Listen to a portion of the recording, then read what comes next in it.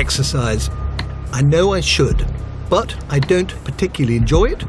I begrudge the time, and I never seem to make much progress. So I wanted to find out what I should be doing, how much and why. If, like me, you thought exercise was just about pounding the streets or hitting the gym for hours on end, then prepare to be amazed. Push, push, push, push. I've been meeting scientists who are changing our view of exercise. Come on, Michael, you can do it. They've discovered that we all respond to exercise in very different ways. These guys here are super responders. Keep driving, keep driving. And I've looked at some extraordinary new research which suggests we can get many of the health benefits of exercise from just 3 minutes a week. 3, 2, 1, and that's you done. Perfect. There you go. Perfect. Woo! It goes against absolutely everything I was taught when I was in medical school and everything I have read since. And research is also showing us how, without breaking a sweat, we can all live healthier and longer lives. That's a reduction of a third. Right. So you've got about a third less fat going around in your bloodstream. The truth about exercise has turned out to be a whole lot stranger than I'd imagined.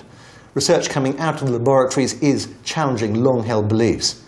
It has altered the way I live my life, and it may alter the way you live yours.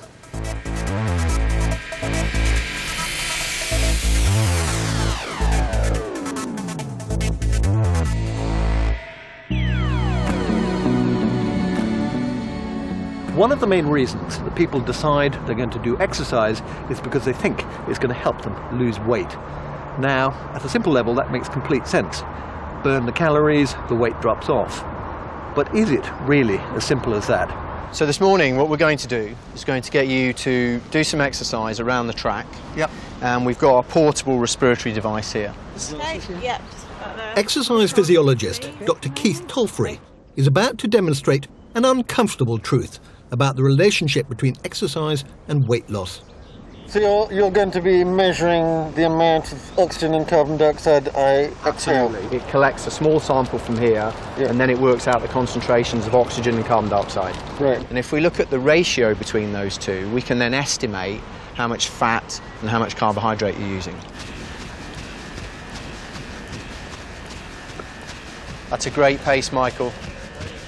By measuring what I breathe in and out, Keith can work out how many calories I burn while jogging along at 6 miles an hour. Good speed.